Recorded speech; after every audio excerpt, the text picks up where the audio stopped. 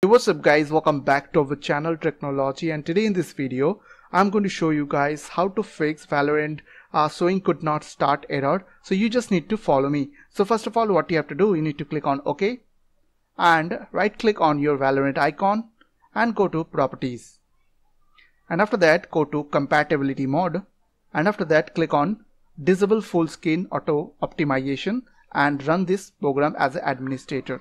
Once you have checked these two options, you have to click on apply, then OK.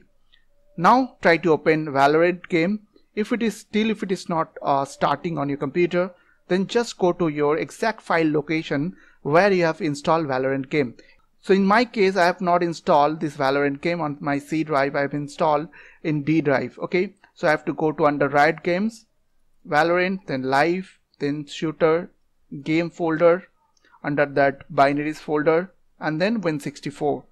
If you are unable to find the exact location, then I will suggest you to just copy paste this name from my video description and search it over there. Okay, just go to this PC and search it over there. Just search like this. Okay,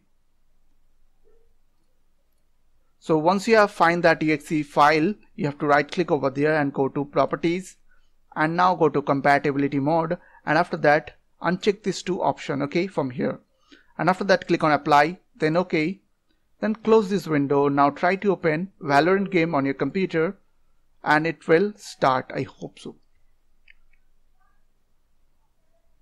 I hope this small video will really help for you, and please don't forget to click on the subscribe button, like button and share button, and if you have any queries or question, then comments down below. I will see you guys on the next video. Take care.